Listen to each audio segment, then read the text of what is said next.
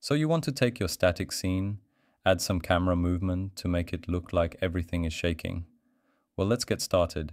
Let's begin by deleting the default cube and the light to set up a basic scene.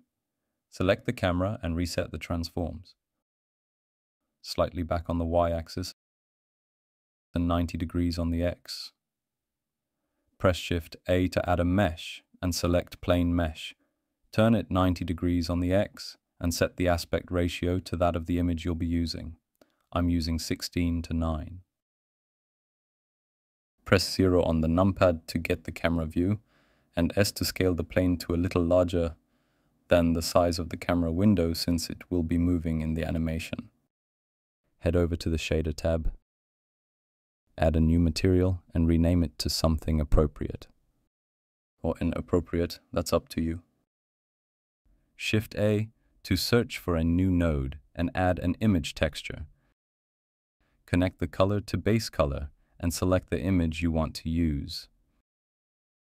Add the image color to the emission color as well to give it some life. Head over to the Animation tab. I like to see the render view on one side so I can see the effect output and the full scene on the other side to see what's happening behind the scenes. Now we select the camera since that's what we want to animate. Set the current frame in the dope sheet to 0. Hover over your camera and press I. Select location to set keyframes for the X, Y, and Z. Then set current frame in the dope sheet to your last frame and do the same thing. Now add a new window if you still want to see the dope sheet by dragging a crosshair from the corner. Then change one of the windows to the graph editor. Here you will see the X, Y, and Z keyframed locations. Select one of them, go to the Modifiers tab, and add a noise modifier. Press spacebar to run the animation, and boom. Play around with the scale and strength values to get the effect you want.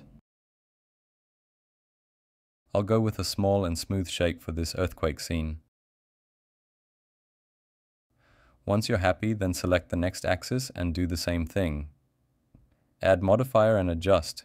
Remember that the combination of effects from each axis will be compounding, so it's better to keep them smaller than you think initially, and adjust them once they are all moving.